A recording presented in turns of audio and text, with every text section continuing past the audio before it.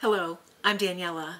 In today's video, I'm going to show you how I make an accessory for an art journal, or really a junk journal, a journal where you want to tuck and keep things, and it's very interactive. You'll pull things out, you'll add things to it, you'll attach things.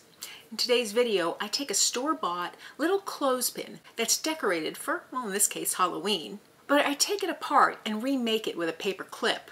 This way it's more useful for me in my journaling. It's pretty easy to do, and if you find some of these cute objects that aren't quite right for your work, you can alter them. So let's get started. So I found these little bags of, they call them novelty clips.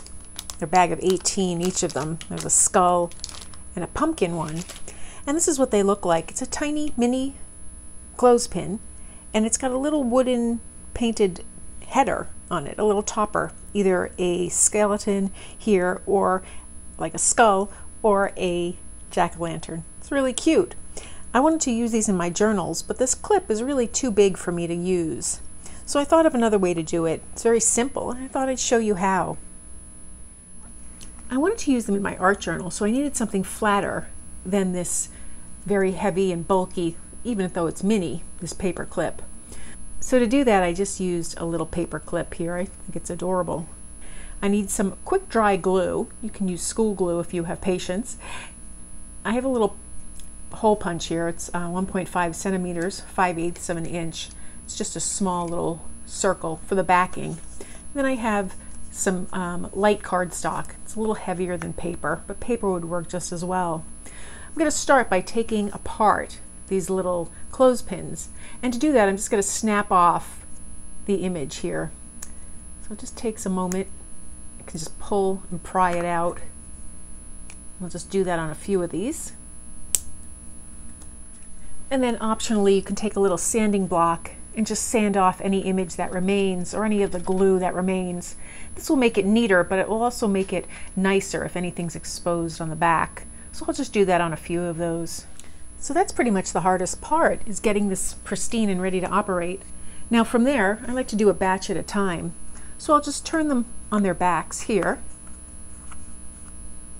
And I can do this assembly line fashion. I just take a little dab of this glue. This happens to be an Aleene's Rapid Dry Glue. But like I said, a school glue or a white glue would work. Fabric tack would work. I put a nice blob of glue. Do 3 at a time here.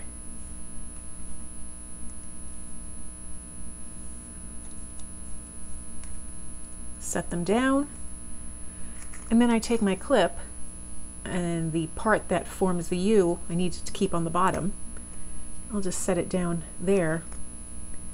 I could play around with which clip I use. Make sure it's secure in the glue. And now you could leave it like that, but I like to finish it off. So I just take some of this black paper and I'll punch a few. And then while the glue is wet, I can just set it right on top. And if the glue has dried or if there's not enough glue, I'll just add another dab of glue to that paper. And it just gives the back a nice finished look. Now on these, the back is a little smaller than this circle, so I just cut it off. As long as it's neat looking, it'll work just as well. So I'll add a little glue,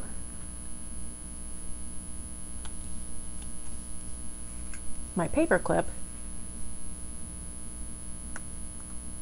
and then I can just add my little topping piece. And now I let them dry, and then they'll be all ready to use in my work. I can set those little clips aside. And so when they're all dry and complete, you can put them on a little card to hold them, or just in a little bin. And I think they came out really well. They're far more usable for me this way than on those little clothespins. So it's just something to think about, a different way to use a product, just to make it more usable for you.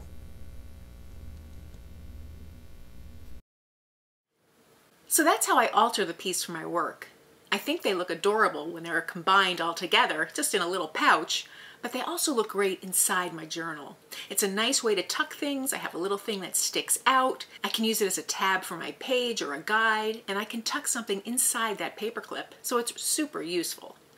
And if you found this video helpful, please give it a thumbs up and be sure to subscribe. And please consider becoming a paid member of my channel, where I give behind-the-scenes footage, additional techniques, and art lessons as well. Thanks for joining me today.